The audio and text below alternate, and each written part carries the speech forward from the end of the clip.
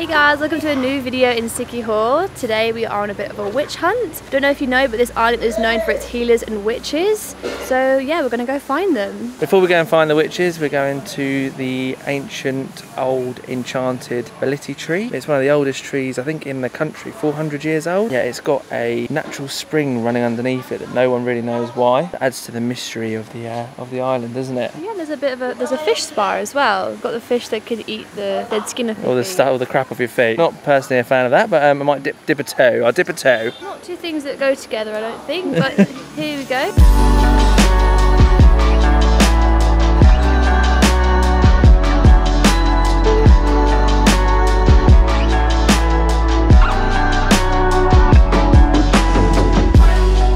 To actually be free to go to the Hilot tree, but it's now 20 pesos each, which is all good. I guess really it's good to like keep up with the maintenance of the place, and here it is.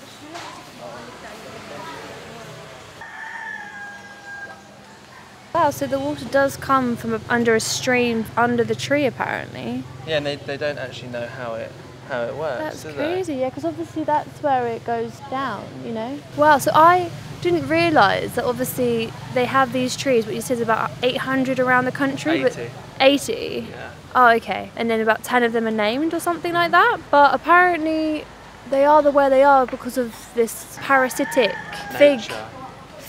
I can't remember the name of it, but it attaches to the host tree, strangles it, which is kind of crazy. Because we've seen a few of these trees around Asia as well, but didn't know that they're parasites. Yeah. You know, dip your feet in the spa. The spa's free as well. It's quite funny because when you're in Thailand or something like that, you have to pay maximum price for a spa like this. Yeah, and this is, well, I mean, you pay an entrance fee of 20 pesos. That's nothing. Have you had one before? You haven't had one before, have you? Never. Go on then. Now's the day. Today's the day. I don't actually like my feet being touched. No, it's not that bad. It's really like not that bad. You should do it. Flip flops are coming off. That means we're debating it. Go on, do it. No, go on, no, do it. Go on. This is horrible. Sit there. There you go. Look at the big ones. I don't want the big ones near me. The big ones won't do it. It's the little one. Ow. See? No way. That's not nice. I feel like I probably had a chomp on my foot. I know. You'll go. No, I've done it before. No, come on. The thing is, when you've got scabs on your feet, because I've picked a mosquito bite on my foot basically.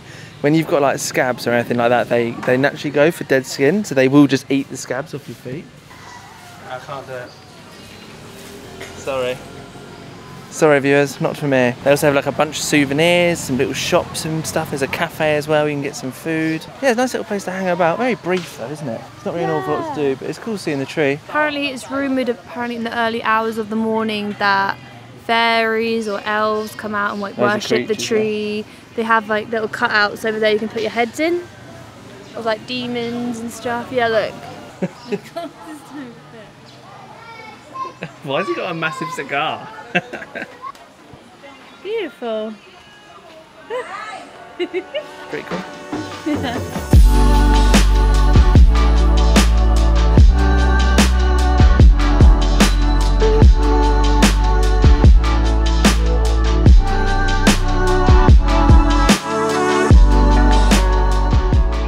Back in 1660 when the Spanish were here and they used this island as a port, there were some sailors that got sick and they went to the locals to get some remedies off of them. That's when they found out that they practiced witchcraft here, so they ended up avoiding the people. And that's when I think they believe that this island was dubbed the Island of Witches. We're going to try and find one now, aren't we?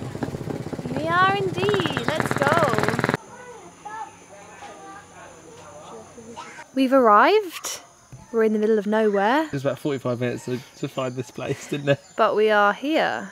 So let's see what... It's about 6 PM though, so I'm a bit worried they're going to be closed, aren't you? But are they closed? I don't know. There's like literally no information other than just a pin drop where to go, isn't there? But we do know that we're right. We're here because the sign is the sign we saw on Google, isn't it? We've arrived at the Hila, or Manunambao, is that what they call it in the local language? Just signed in. And yeah, I think it's going to be with smoke, he said. Yeah, I think it's called Balo. It's like with smoke to get rid of evil spirits and stuff like that. Yeah, it's going to be really interesting. And on the wall is just some of the people that have come here, I suppose, yeah. So these guys are part of like the sustainable tourism, and it basically has been put together, provides a livelihood to like the local healers of the island here, and also to like preserve the tradition of like traditional healing, which is really cool. But here it's fumigation and massage, which will the process we're going to be. So apparently this process gets rid of ailments and restores health, and getting rid of negative energy. Definitely doing some of that in my life, I know that.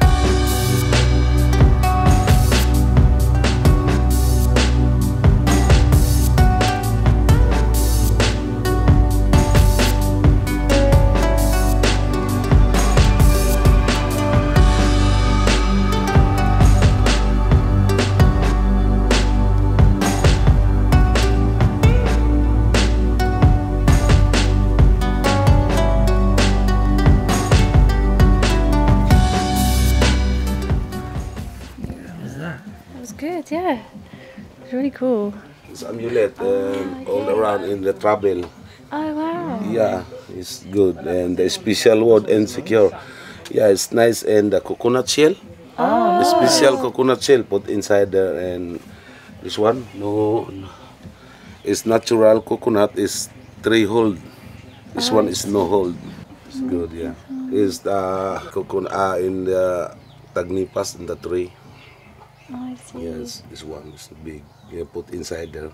Oh, I see. Yeah, this and these from are the sea. Yeah, the shell. Yeah, this one is the love potion. Oh, it's the love potion. Love potion in the business and the work. Wow. It's nice.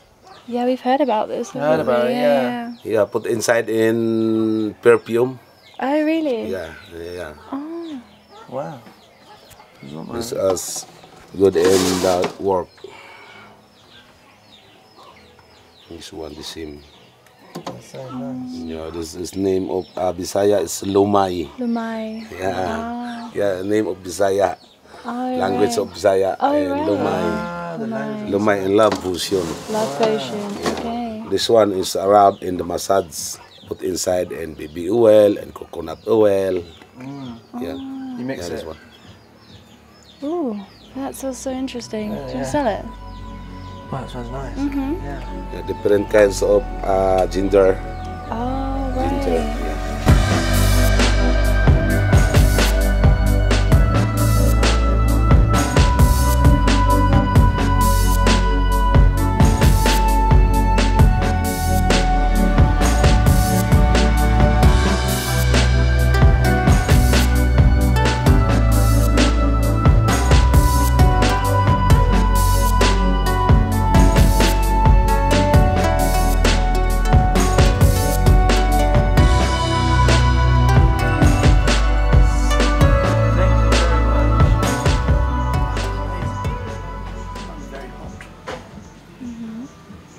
Nice, isn't it?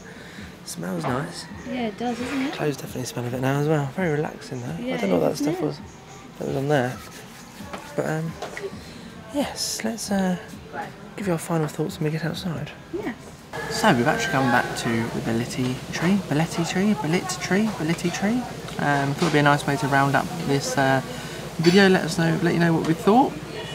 It's been about an hour since we had the traditional healing, and I still feel like I've got all the evil souls that I had beforehand inside me.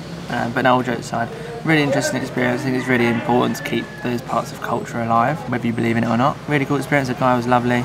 Yeah, would recommend it. It was really cool. There's multiple types of medicines here. There's balo balo, which is the most popular one, which is the breathing of smoke into or bubbling of water like around your body that's supposed to cleanse you of evil spirits as well. And then the one that we had, which I actually found was Tuob, which I originally thought was balo balo, but it wasn't. Yeah, 10 out of 10 for the experience.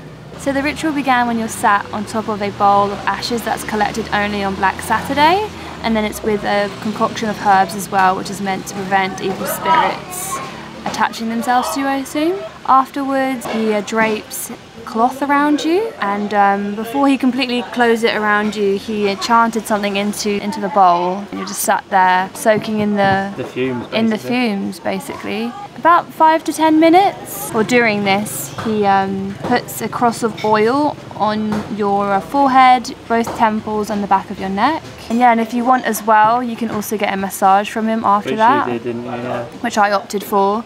He used the organic coconut oil on my arms, and then massaged all my fingers, and then he said the part between my thumb and my index is connected to your stomach. Apparently that was good, I suppose, to like massage that area for good gut health, I suppose. And then on my back and my stomach he used like this turmeric paste for the massage. It was an interesting experience, to be honest. So yeah, he actually starts off by like taking your pulse, and then he looked at me and said, "Oh yeah, very good."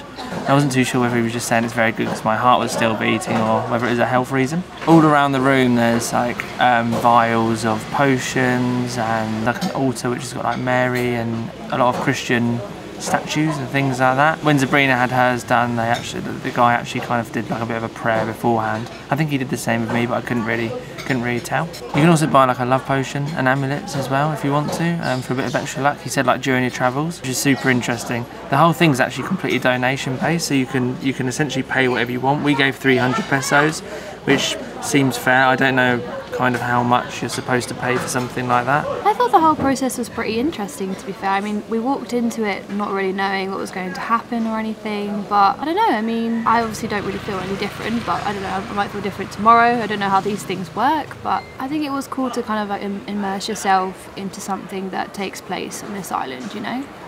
It's a big reason why people come here. I do think you should go check out the guy that we went to, or other healers on the island as well. And if you like this video, give it a like, comment and subscribe, and we'll see you in more Filipino adventures.